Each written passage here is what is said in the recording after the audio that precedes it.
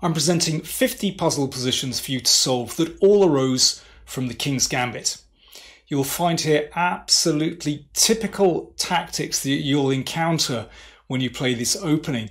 So in solving these, it's great to be familiar with these ideas, and so you'll know exactly what you can try and trap your opponent with, but also very good to be aware of these kind of tactics that you might fall into yourself. So using this video interactive format, you'll normally have to just input one move, but sometimes watch out for a supplementary question as well.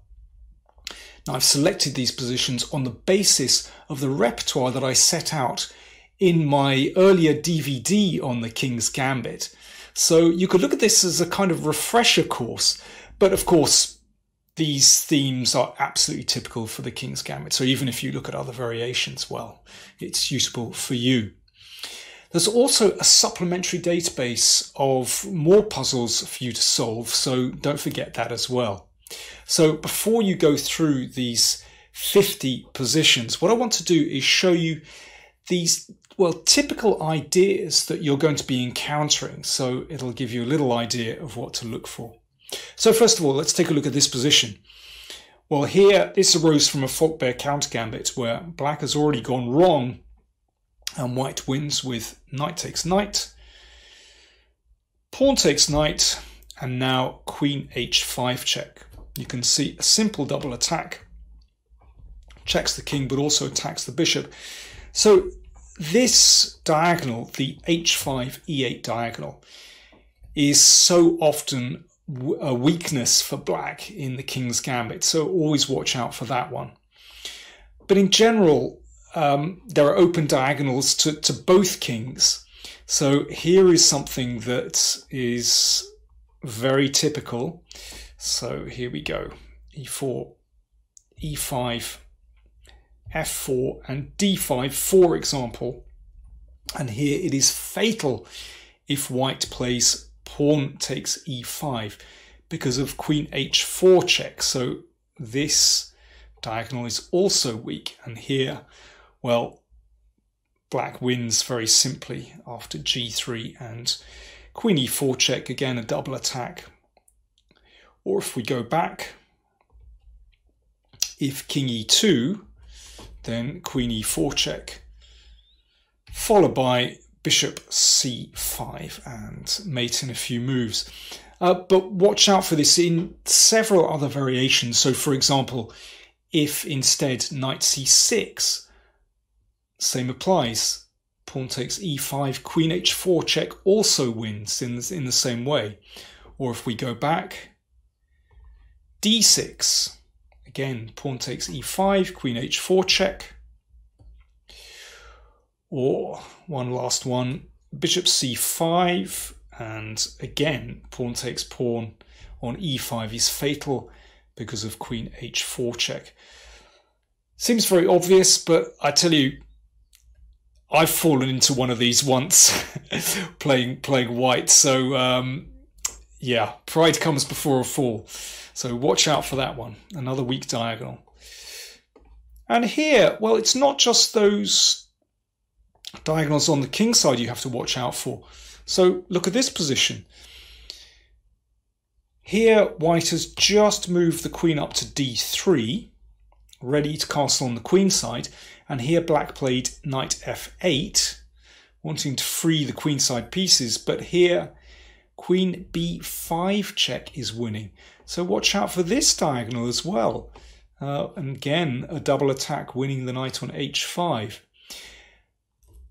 To be honest, it's rare that a queen comes to b5, but you do see this. More often you'll find a bishop coming to b5 with either a very nasty check or a nasty pin, which, with using some tactic, will win material.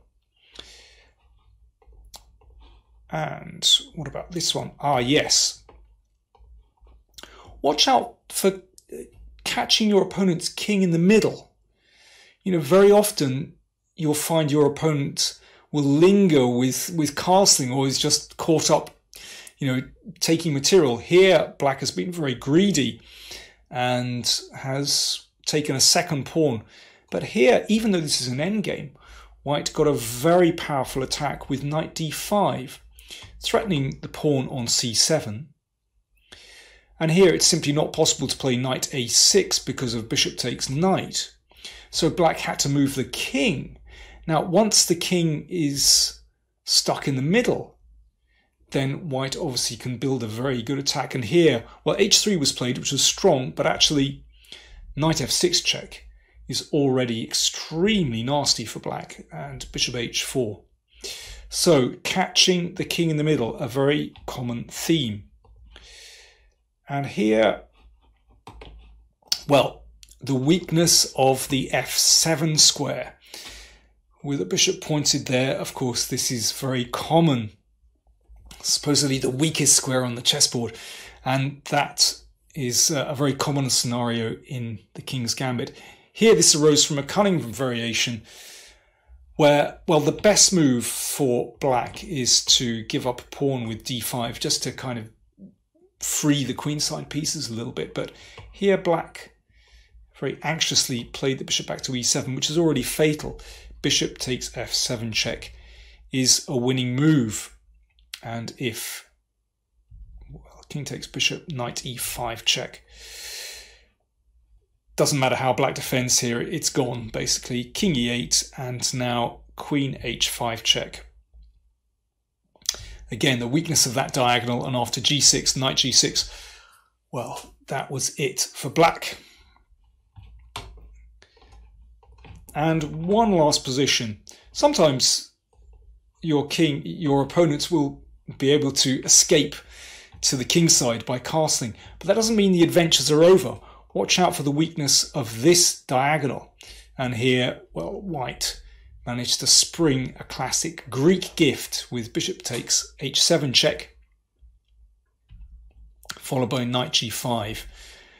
This is very nice actually, because after king h6, excuse me, king g6, queen h4 threatens mate on h7. And here there's a very subtle winning move actually. Queen h3. I do enjoy a Greek gift sacrifice. That was a winning move with these threats. So hopefully you're now ready to go into solving these 50 positions. Good luck and, well, have great fun. That's what the King's Gambit is all about. Happy solving.